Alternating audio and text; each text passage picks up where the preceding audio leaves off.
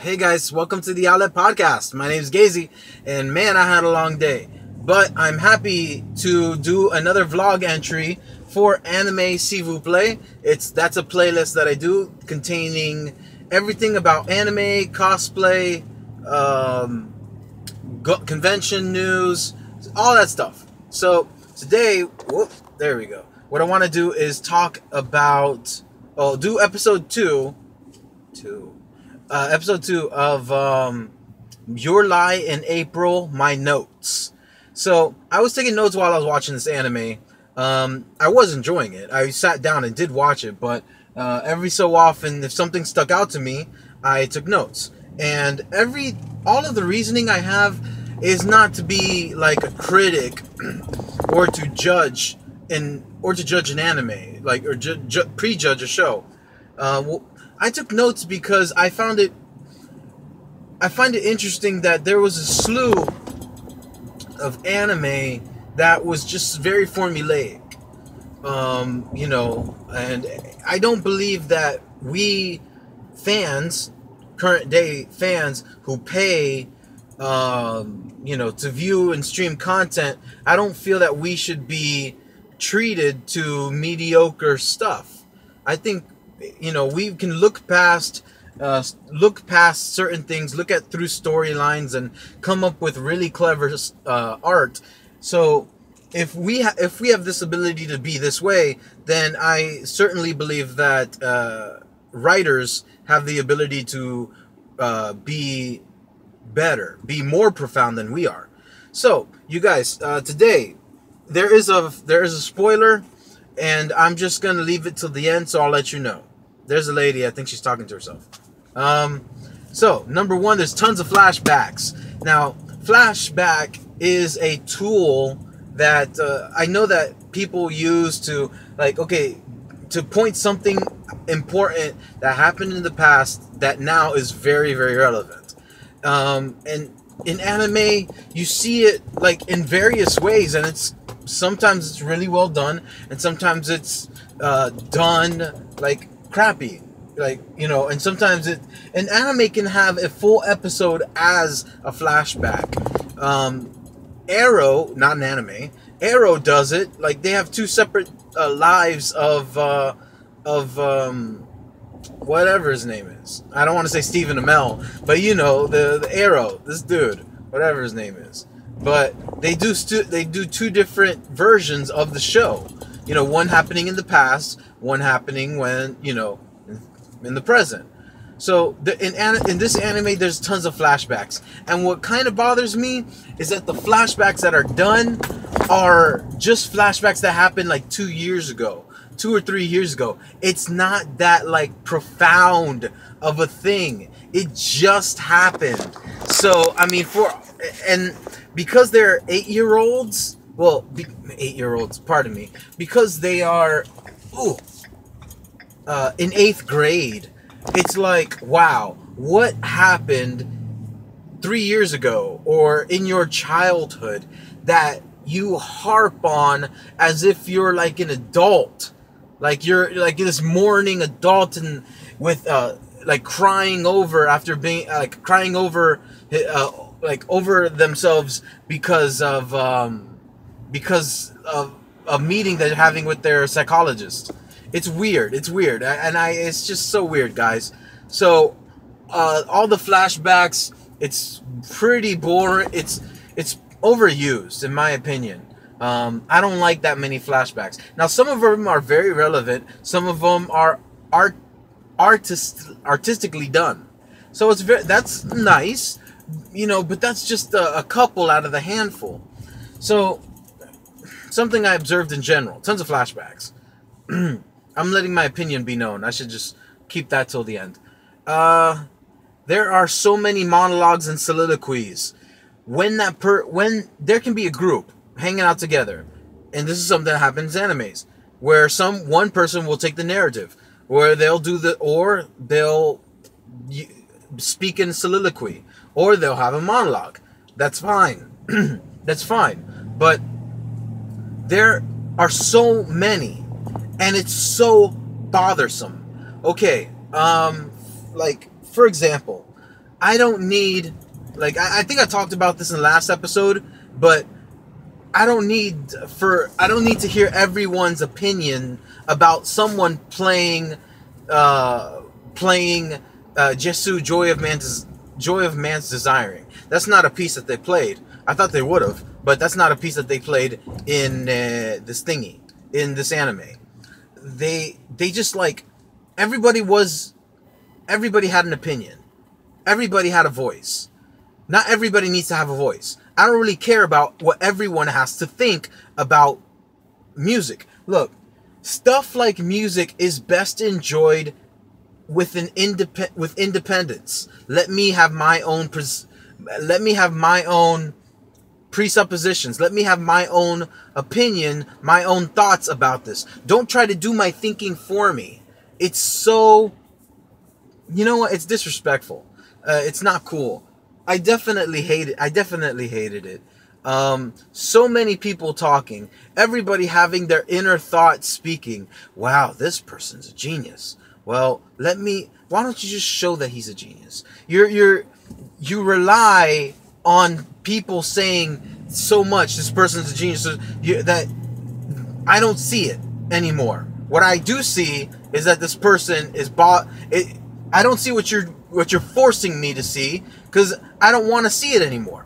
What I do see is that this sucks. So there's tons of monologues and soliloquies. Tons of them. There's so much sweating and crying. Man, you're playing piano. You're not going to war. You're not playing a sport. You're playing piano. Okay, you're playing so hard and so much passion. Fingers. Get over yourself. I'm sorry. So much concentration where you're sweating profusely, like every time. Get over it. I'm done. I was like, this is stupid. This is stupid. Everybody's sweating. Everybody sweats. That's my problem. If you wanted to do it once or twice, that's fine. But look, the epic beam struggle everybody remembers in Dragon Ball Z is not Gohan and Cell. It's Goku, Kaioken Goku, and Vegeta. Pre-Namek or whatever. That's what everybody remembers. No one when I say epic beam struggle, that's it. That's what it is. So, I don't know. I was like, geez, overkill. It was overkill. I'm sorry, that was crazy. So, oh my gosh. So, and I know better. I know better to when an anime like this, which is a slice of life style, to expect that, hey, there's gonna be, you're crying, okay, but I don't know, when there's so many people crying, it's like unbearable and it's like exhausting. So I don't like the so many crying. Now here's what I'm gonna do. This next one's a spoiler. If you don't want the episode spoiled for you, please check it out. Check me out on my podcast. Check me out on my vlog. I'll count 3, 2, 1. Okay. Spoiler is over. Oh, I got a nice flare. Oh, Michael Bay. Okay, anyways. That's awesome. I got a flare. How cool is that? That's so funny. Okay, so the black cat. Now, that doesn't seem like a super spoiler thing, right? Well, I noted 3 things, and it's something that I appreciated. So check this out. Something I really, really appreciated is the black cat, because it served like 3 different purposes. It was the evil omen. Like, it was the demon, the monkey on his back that later, like in the early middle of the series, well, the early middle of the first season, you could say, it was like this evil omen that he would talk to, that will always haunt him, kind of always follow him. And we don't know why, really. Then you got, it's a symbol. So it's a symbol because it's a symbol of like his fears when Kaori controls it. So there's a point where Kaori, you know, is able to hold the black cat, and she's petting it and soothing it and calming it. And so that's kind of her way of taking care of him, or his worries, his anxieties, his stresses. So that's very nice. It's very nice. Yeah, like, because it didn't seem too aggressive, his why he had the cat, but the cat that's always following him is symbolic to the cat he used to have, that his mom led away. Like, I think the cat ran away or something. I'm forgetting, but it was something that he used to cry over, that he cried over. So the last one is that the loss of the dead cat. Now, this is another cat. When he was in the, when it was towards the end of the season, Kaori has a seizure, and it was really shocking. She had her seizure, and well, as you know, if you don't want it spoiled, or if you do want it spoiled, that's what happened. So she had a seizure, and while Koze was like running away, he couldn't handle it.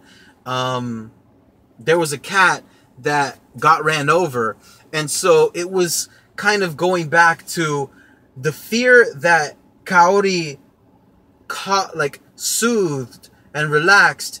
Now the hands that soothed and relaxed were gone, and that cat was killed.